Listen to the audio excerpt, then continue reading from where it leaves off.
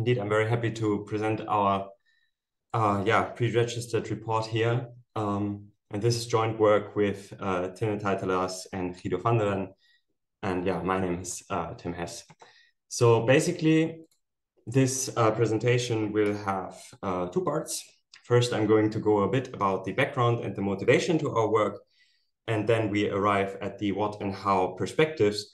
And then in the second part of the presentation, I'm going to use these to basically go over recent literature in continual learning and basically project those onto these two perspectives until finally I'm trying to render out our proposition on how we aim to combine these both perspectives and what we hope the merits will be that we find. So yeah, just as a word of precaution, I'm not going to go into fundamentals of continual learning in the background, but given the venue, given the audience, I also think this won't be necessary. So let's start at the core of our motivation, which is the stability gap, a phenomenon recently discovered by De Lange et al. And for people maybe not familiar with this, I'm going to go over what this means with a brief example. Imagine you use class incremental, or you want to train continually class incremental split mini ImageNet, and you're going to use experience replay for your mitigation of forgetting. And then you basically validate this setup by looking at the performance of the first task that you have learned. When continue learning the other tasks of this data set, what you will typically find is you start with some performance, and then as you add new tasks, train new tasks, you will gradually get with each new encountered task with respect to the first task that you have learned. And I say gradually because if you look at this as a smaller resolution of performance measure, say every iteration, then this graph has to be found to look like this. So actually it's not gradual, but it's a rather drastic drop followed by a phase of recovery. So the first question you could ask is, why is this of concern? Ultimately, we do arrive at our performance as before. And to that, we can say, okay, for safety critical applications, at least you want to be aware of this so it doesn't bite you in the end. But even furthermore, this constant cycle of relearning seems quite wasteful, and maybe we can do better. So I'm going to continue to give a little bit more intuition to what's happening under the hood here. So staying in the example of replay, we have our total loss or joint loss basically by two components: the loss on the newly observed data, and then the loss on the buffer that we're having. And taking the perspective of the gradients with respect to these losses, as De Lange did as well, we can basically say that we have one loss component, one gradient component that is responsible for the plasticity, trying to get the new information in from the new data. And then we have one part of the gradient that is trying to maintain information that will be basically governing our stable part of the model. And if we look at the dynamics during training, how these interact, when now, for example, you have trained one task, we call this the old task, we train a new task, then what we see is that the gradient magnitude of the stability are actually, in the first steps quite low because the model is already at a quite optimal state or near optimal state. In contrast, potentially the plastic part will be quite high because there was a distribution shift, there's novel data that the model has not seen before, so the magnitude is quite high, and actually this loss is dominated by plasticity, and we only optimize in direction of the plasticity, which then leads to this drop. And then only after some time, when we have moved out enough, the stability starts to kick in, tries to regain the knowledge that was lost until finally we get into an equilibrium state where you actually arrive at your joint loss, right? Okay. So the first question you can then ask is, okay, if we were to improve the approximation, right? If we have a bigger buffer, if we have a better selection of examples, or otherwise improve the approximation to the joint loss, would that help? Oops, I'm sorry for that. Now we're going to work with this. So what we did is we studied this by saying basically, okay, alleviate the memory constraints. We're going to use an unlimited buffer. And we balance the loss weighting such that every task will contribute equally to the loss function. And then we tested this in a domain incremental split cipher 100 setting. And what we found is this graph, which pretty much looks like the last one. We found the stability gap persists. And so from this, we derive, okay, improving the approximation might not help with avoiding the stability gap alone, at least. Then the second question you can ask is, can the stability gap be even avoided at all, right? Because maybe your model is in a near optimum for the first task, but this is far away from optimal or from a better optimum with respect to all the tasks that you would want to train, all the data that you would want to train. And you need to forget maybe something. You need to escape this minimum by a transient phase of forgetting. This could be a possibility. However, there's evidence by mode connectivity research, and especially linear mode connectivity research, that leaves some doubt in that regard. And I'm going to explain this based on these two schematics, where on the left side, we basically have a flow of how we would train the model. And on the right side, we depict the loss surfaces for the first task or the old task we've trained with respect to the new task that we want to train, and with respect to what this would look like on the joint model. And this is based on work from Kao et al.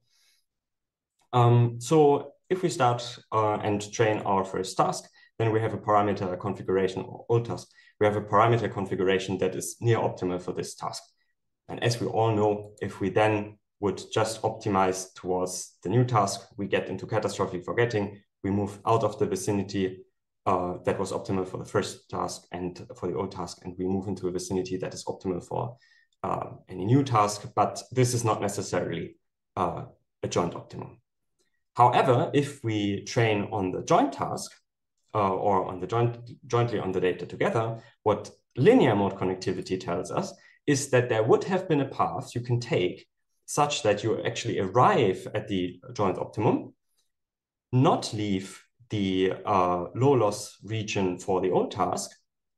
And because it's joint, it's then also optimal or near optimal for new data. But apparently we are not taking this path, because what we experience is the stability gap. And yeah, what we can, from the schematic, one reason for that would be, okay, this low loss region is not necessarily the gradient, the steepest gradient. And taking the steepest gradient with respect then also to the new data would lead you transiently outside of this low loss vicinity. So the good news is it should be possible to avoid the stability gap, right? If we could only follow this low loss path region. And so the two perspectives we find is that we need to care about where we optimize towards, but we also need to care about how we are optimizing towards this joint loss. And with that, I'm going to put this now basically in the perspective of previous continual learning approaches before then going to our proof of concept of that we plan to do for combining both perspectives.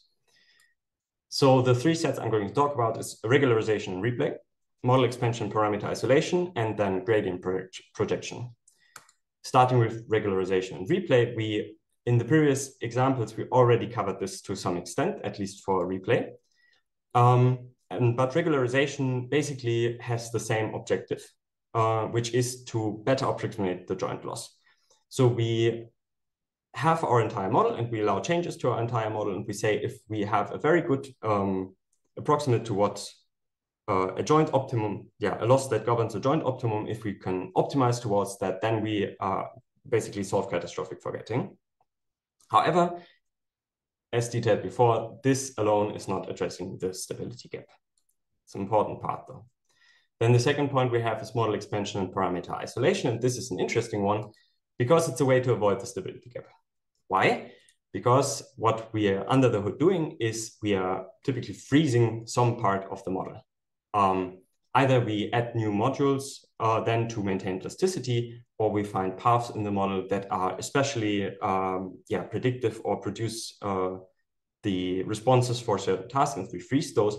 We prevent forgetting, and if we have no forgetting, we have no stability gap.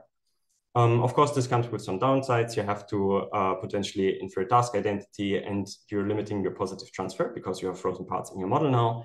But even more so, if you avoid the stability gap entirely, then there's not really a point in mitigating it. So this is kind of a separate part.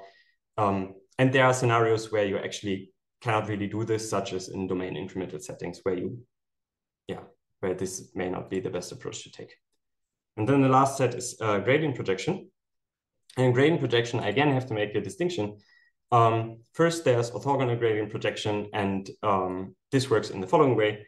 So what it aims to do is to find out the subspaces of input to basically formulate the mapping that was found for previous tasks in the model, and then protect these mappings by saying, okay, new gradient updates to this model can only happen in directions that are orthogonal to these spaces that were already found. And in the math here, we can see this quite clearly. You basically erase the direction of previous that are occupied by previous spaces and are only left with the remaining part of that space.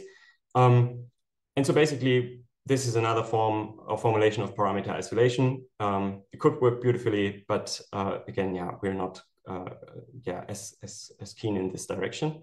However, there's also a second way of how you could do this, and this was neatly explained by gradient episodic memories. And here the idea is, again, okay, we want to optimize the loss on the new data, but we want to do it in such a way that the loss on the old task does not increase. And especially, we're going to do it in such a way that positive backward transfer is possible by, here the authors found for example, this constraint here, which basically says, okay, if you have an angle of less than 90 degrees, or in other words, if you have a cosine similarity above 0, then actually it should be safe to apply this gradient, and this could benefit previous tasks. And this actually looks like a suitable mechanism to alter the optimization trajectory as we have been searching for. However, it's in this version, or in its original formulation, it was posed as an alternative to changing the loss, as we have discussed before, especially with referring to replay, where the idea was, okay, if your memory buffer is just too small and the approximation is just too bad, then maybe you should do something like this. And so what they but then did is exclusively optimize towards the loss of the new task, and then hope for the adjustment of the trajectory to push it to a global optimum. Okay. So with all of this in mind, let's come back to the two perspectives. We want to optimize the joint objective, and we want to care about how we do that, how the trajectory looks like.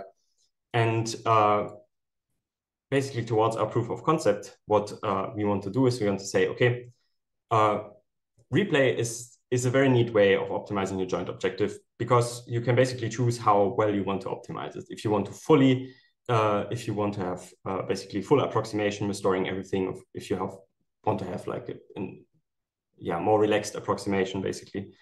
And then the second thing we have is GEMS update routine for adjusting the optimization trajectory.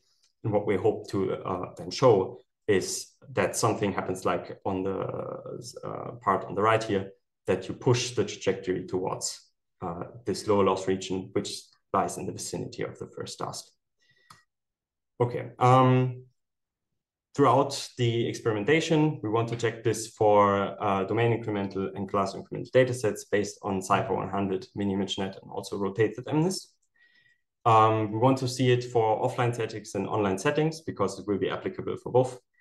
And the architectures we're going to use are mainly, will be based on a reduced ResNet version or MLP in case of MNIST. And this is as much as brief as I'm going to be here, because I kind of lost track of time. And then, to wrap up basically here is, next to improving the objective we want to optimize, which is certainly an important part, we also want to be careful about how we arrive at the optimum for the sake of the stability gap. And we hope that throughout the experimentation, we can corroborate the merit of combining these two perspectives, the what to optimize, the how to optimize it, and to show that this can be a prospering perspective for continual learning. So with that, I have nothing left than to thank the organizers, thank everybody in the audience, and if there are any questions, I'd be open. Great, thank you.